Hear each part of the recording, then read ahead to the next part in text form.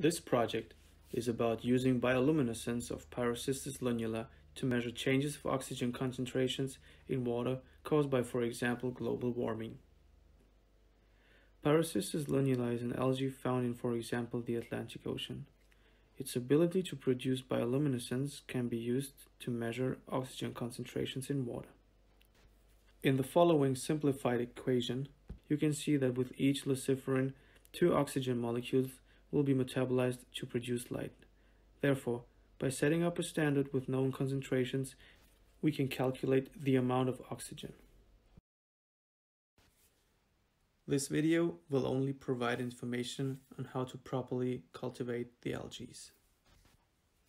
First, you will need to sterilize your working space and make sure there's no source of contamination.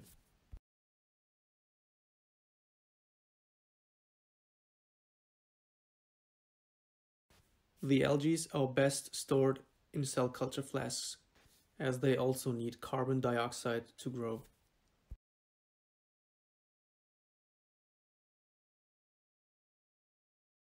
For optimal growth conditions, you will need to add nutrients every 2 weeks.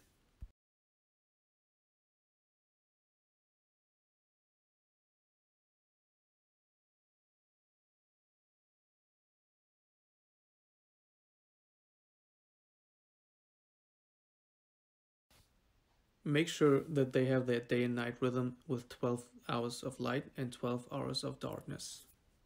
If you change this rhythm, they can take up to 4 weeks to get used to the new rhythm. During that time, they will show no bioluminescence.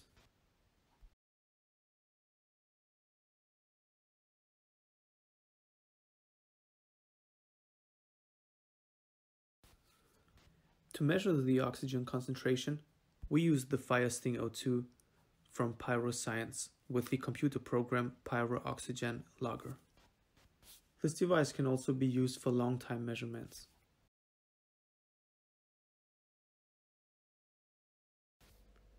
In this graph you can see the proliferation of Pyrocystis lunula. As you can see in the graph, they need about 5 to 7 days to double.